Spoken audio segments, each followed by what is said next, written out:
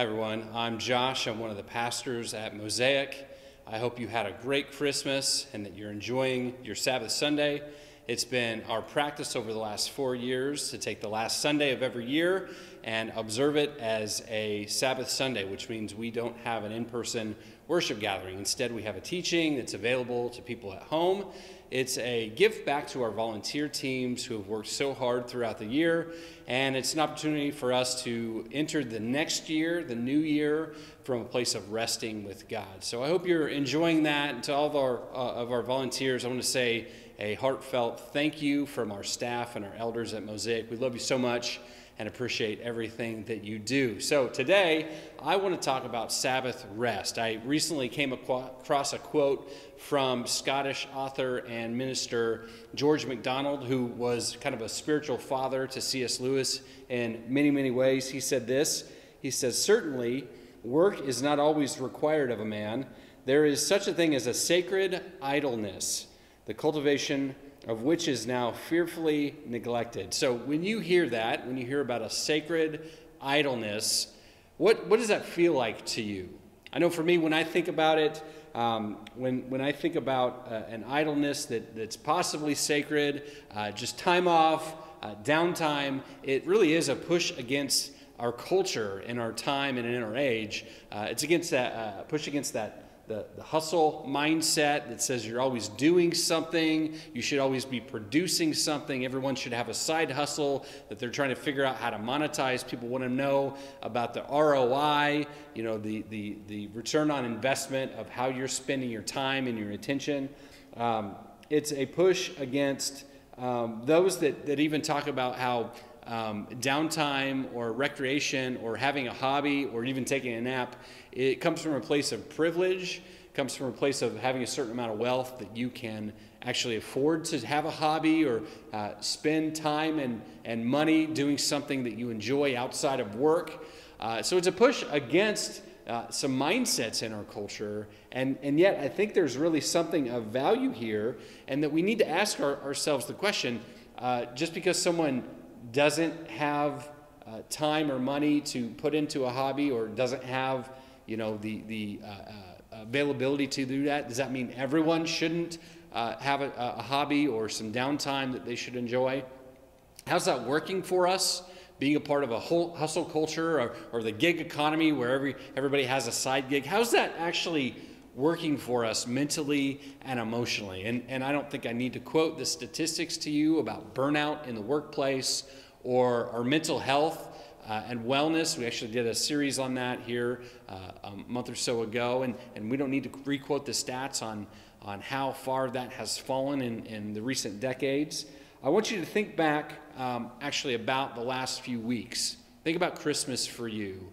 Think about all the ways that you enjoyed and looked forward to Christmas, but also think about all the things leading up to it. Think about the rush and the busyness and all the tasks that you had to get done and all the people that you had to talk to. I know most people in our culture, whether they have grown up in the church or a part of church or not at all, nothing in particular maybe that they would consider themselves, most people in our culture still look forward to celebrating Christmas in some form or fashion, and yet there usually comes a downside because of all the hurry, because of all the bustle, because of all the things and all the stress that it brings into our lives. And so when I think back over the years of being a part of Christmas celebrations in my family and then in my extended family and in through my in-laws, I think there's usually about 3 areas that I can think of that have brought up stress, brought up tensions. First, there's relational dissonance that you may or may not have experienced yourselves, but I think you can probably relate to that. There's relational dissonance. You haven't quite resolved that thing with your sister or your brother, or, you know, politics came up again in conversation, or there's always that one crazy uncle that we all have. Second, there's unmet expectations. Someone wanted a gift they didn't get. You had to say no to something or someone when you really wanted to say yes. There's just these accumulating unmet expectations. And then finally, there's limiting factors. There's too many gifts with too little money. There's too many things to do with too little time. Maybe there's too much good food with too little bandwidth in your nutritional goals to fit it all in. So there's limitations that we run into over the holiday season. So I know you could add to that list. You might take a couple of those things off, but I think we can relate at least to those three of being the things that come and bring stressors and bring tension and really rob us of our peace and rob us of our rest during Christmas time. And we usually look for ways to cope. We actually might just blow through our budget, might just blow through our nutritional goals and overeat or overdrink. It may be that we blow up and or maybe like triangulate or gossip or do something to get back at the sibling or the parent or whoever. I mean, not you guys, someone else in someone else's family, I know. But we do things where we look for comfort and ways to cope when we're overstressed, and we're looking for peace and we're looking for rest that's quite elusive. So I want to talk about the rest that God actually offers to us. And so I know in a lot of ways that this isn't going to be a new teaching for many of us. It's in some ways going to be a reminder of the ever-standing invitation from God to come find our rest and find our peace in Him. Whether you've screwed up for the 5th time or the 50th time, God is still offering peace and rest so that you could find it in Him. In fact, since the beginning, God has been inviting His people into rest. God never meant it that we would be caught up in a hustle mentality or spending too many waking hours, doing too many things with too little sleep, always feeling like there's more to do on our to-do list, always feeling like we're behind, and that ever elusive goal of peace and of rest. God meant it so that we could be with Him, enjoy Him, enjoy each other in a fulfillment and a fullness of peace and of rest. And so God set from the beginning in the garden Adam and Eve in the garden to tend it, and it wasn't toil, it was labor, but it wasn't laborious, right? It was work, but it was good work that was creative and beautiful and bettered the world. God had that in mind, and yet because of sin, because of the fall, that was broken, and evil entered the world. Our labor then soon started to define us. It soon became toil. We had back-breaking work to do, and so on and so forth. You know the cycle of that. But God created a people, called out a people known as the Israelites.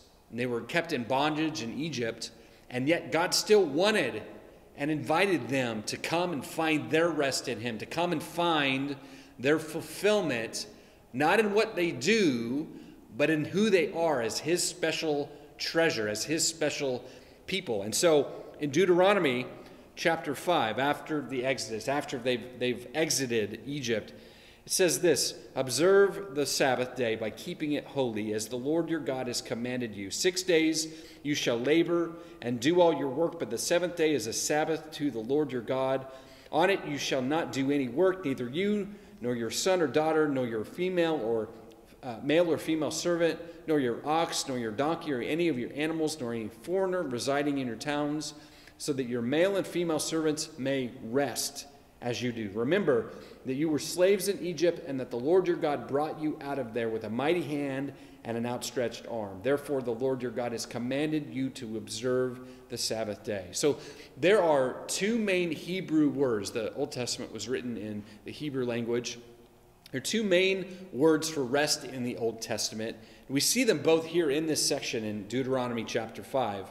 The first is Shabbat, which is translated Sabbath. It's our commonly used word for Sabbath. God commanded that the nation of Israel to portion off a 24-hour period where they were to cease from their labor and their activities, and they would worship and they would connect with each other in the community.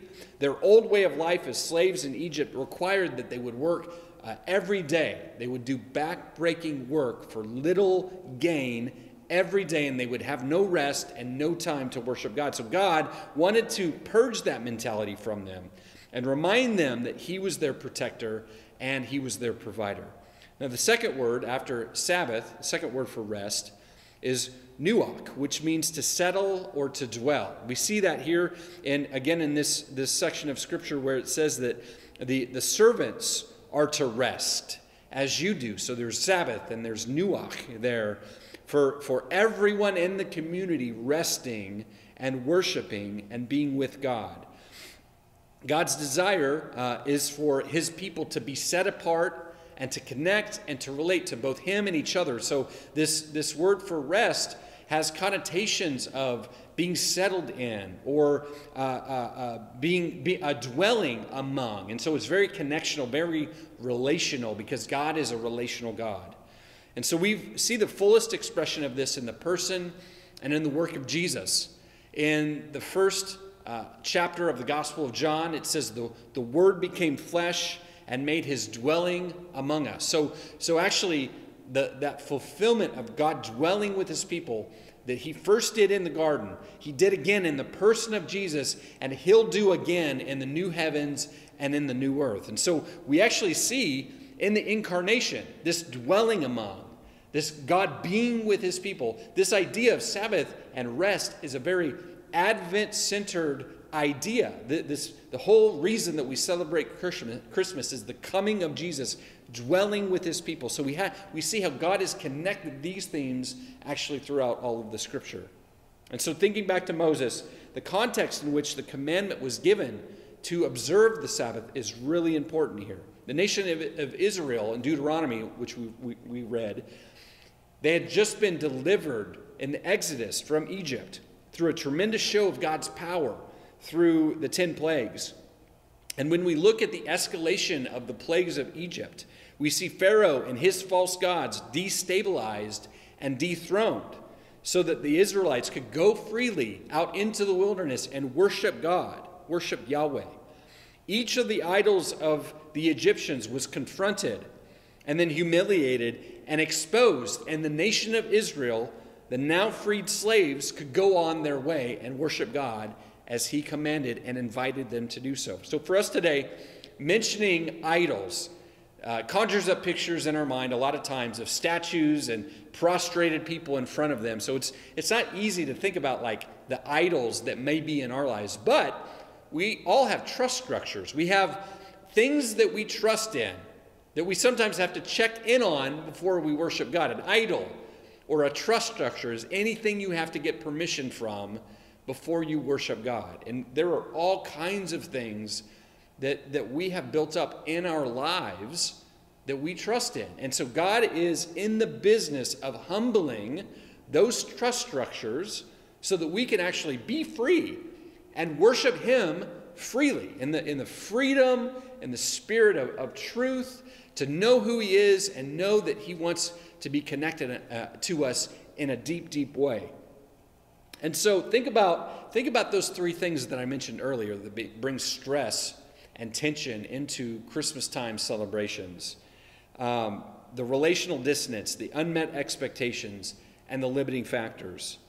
What we can do is we can pull at the thread of why do we let those things rob us of our peace? Why do those things get in the way, create dissonance? They create anxiety in our relationships, both with other people, within our own selves for sure, and then with God. By pulling at those threads and asking, what is sitting behind that perhaps? What is it that I'm trusting in more than God's peace and his rest? That's not in my environment, that I worship God and I believe in God, but I'm not seeing him move. I'm not trusting in him to resolve these different things that I'm experiencing. Maybe it's an over-functioning self, like in your own heart, that you're a peacemaker and you're trying to keep the peace all around you so that you make sure that no one gets mad at each other. And so you're always playing referee, you're always in the middle, you're always the go-between, and it's exhausting because you just want everybody to be happy. It could be trying to live up to an image or a standard of living that your siblings or your parents or your neighbors all have, and you want to be seen equal to them. You want to be seen in their eyes as good enough, maybe pulling at that thread, exposes that you're insecure about who you are or what God has given you or what your job is or who your family is. And God is actually wanting to bring peace and rest to that place of insecurity in your life. Whatever it is, God is asking you to step aside from all of that and spend time with him in his presence. You don't have to do anything special to prove to him who you are. You don't owe him anything. All he wants is the yes in your heart. And so God has created and invited you into a time of rest. We call that the Sabbath. We call that a period of time where you can be with God in his presence. You can dwell with him and he can dwell with you. He can speak to you. You can speak back to him. He can uncover some of those deeper issues in your heart, and you can go before him without shame to have those things resolved. That's what he has in mind for you, for resting and dwelling with him on the Sabbath. Jesus actually said in Matthew 11, he said, "Come to me, all of you who are weary and burdened, and I will give you rest. Take my yoke upon you and learn from me, for I am gentle and I am humble in heart, and you will find rest for your souls. For my yoke is easy and my burden is light." Jesus invites you to take on his burden, which is light, and he's with you, yoked to you, connected to you every step of the way to carry that. That's what he has in mind. So practicing Sabbath rest is as simple as stopping what you're doing and inviting God to fill you in a greater measure. And there's no condemnation for anyone who turns out is really terrible at doing any of that. Stopping, resting, inviting God in. There's no condemnation. There's no judgment. We all just should start where we are. We should start with one step towards God, and we ask him to give us grace for more. So for you, I invite you to just simply start where you are. And so here's some ideas. And the idea isn't to do these all at once, like January, here it's coming, I'm going to do Sabbath perfectly. No, start where you are. And if where you are is a little bit further along than someone else you know or your spouse, that's fine. There's no shame, there's no condemnation for everyone. So it may be for you that you start with a full night's sleep. And that's quite a stretch for some people who are maybe used to 5 or 6 hours of sleep. Maybe for you it's 7, 8 or 8 hours of sleep on a night. It may be that you need to just begin there and maybe have a wind down hour, in fact, before you go to sleep without screens or devices. It's you praying maybe reading a bound book, something like that, where you get your eyes off a screen and you actually let your mind start to wind down. What would it look like to imagine a month's worth of nights full of 7 to 8 hours worth of sleep? What would that do for your mood and your mental health? Another idea is setting aside time each week for a Sabbath. And it may be that you need to begin with 6 to 12 hours. Something like that, where maybe 24 hours, you just can't quite do that with your job or with school or with family needs or with whatever else you have going on. Maybe it's 6 hours one day. Maybe it's 12 hours. And you invite friends over and you eat good food together, read a good book, meditate on Scripture, spend some time in prayer, take a nap, just like Jesus did. I want to give you the permission to be leisurely, a sacred idleness during those 6, 12, whatever it is, however many hours it is. And then when you're able, take a 24-hour Sabbath. Set time apart for 24 hours. You know, like there's no legalism here. If you do 23 and a half hours, like God still counts it. He's so gracious like that.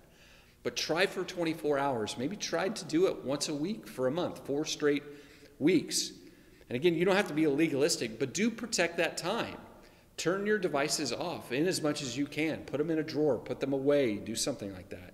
For us at the Cider's house, we begin on Friday evening at 6 p.m. and we go to Saturday 6 p.m. because my brain tends to start turning on about 6 or 7 on Saturday night for church on Sunday. So I know for me, 24 hours on Saturday just isn't going to work. So we've adapted, and we've adopted the sundown to sundown-ish of Friday night to Saturday night. For us, On Friday night, it's pizza night for the boys. They love pizza. That's the one night a week they know they're going to get pizza. Sarah and I may go out on a date. Sometimes we watch a movie together as a big family. Then we sleep in as late as we feel like, as late as we're able to, and we wake up, roll out of bed, and then usually I sit on my couch with a book, and I'm there off and on all day, napping, snoozing, doing whatever. We have brunch together, usually pancakes, eggs, waffles, bacon, and something my wife calls a Dutch baby. It's delicious. It's fantastic. Lots of coffee, lots of books for me. Whatever recharges you. It might be a hike, it might be a walk around the block, it might be more meditation of Scripture. Whatever that is, do it. Do it. Whatever recharges you, whatever refills you, that's it. The Sabbath is permission giving. It's a big no to the busyness of life, but it's a big yes to God and to what recharges you as a person and makes you more yourself. So, what about you? I wonder in 2024, what would it look like for a life-giving rhythm of rest to be put in place in your life? That's what you can do this week. Just ponder that as the calendar changes over to the next year. What would starting from a place of rest and continuing throughout the year in a place of rest in God look like for you? Because I'll tell you what, we can't predict what happens in 2024. I know there's a tendency to say, this is going to be so much better than last year. This is the best year ever. And I just want to invite you to not put your hope in an external locus of control. But what you can do is be grounded and rested in God so that whatever storm life brings your way, you're able to weather it because you're rested and you are who God's created you to be, fully yourself grounded in Him. So, again, Happy New Year. Thanks again for tuning in today, and I look forward to seeing you all again real soon.